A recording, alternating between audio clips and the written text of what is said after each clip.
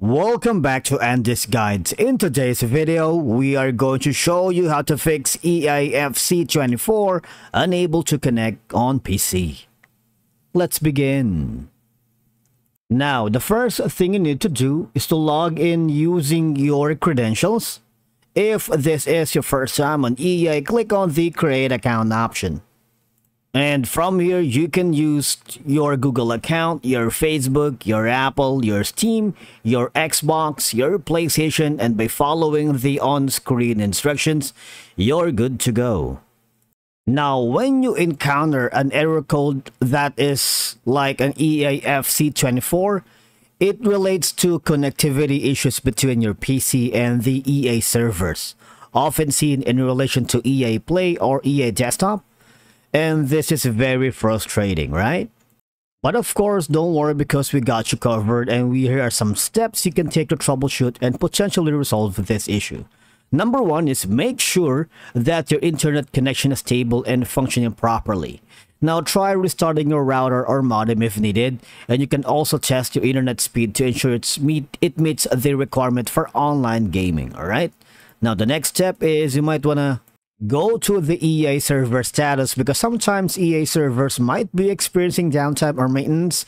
You need to check EA server status on their official website or social media channels to see if there are ongoing issues.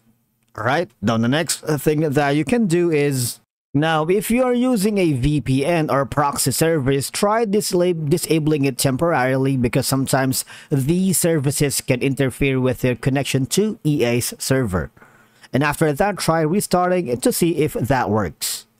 Now, it's important to note that you need to ensure that your EA Desktop or Origin client is up to date, so check for any available updates and install them if necessary, because an outdated client can sometimes cause connectivity issues. Alright, now the next step that you can do is try to disable or temporarily disable your firewall setting because that might be blocking the connection to EA servers. And again, when you temporarily disable them or add exceptions for EA Desktop or Origin to see if it resolves the issue. And of course, from here, all I have to do is restart your computer and to see if that works. And the same thing with your antivirus software because that might be blocking the connection to EA servers. And like your firewall, try to temporarily disable them or add exceptions for EA Desktop or Origin to see if it resolves the issue. Now I need you to go to the command prompt or the CMD.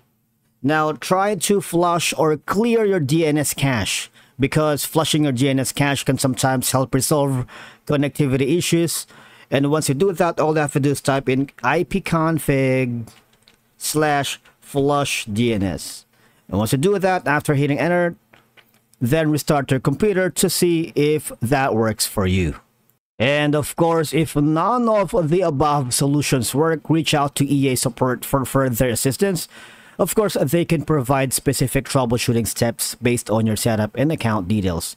And by following all these necessary steps, you should be able to diagnose and potentially resolve the EAFC24 unable to connect to PC error.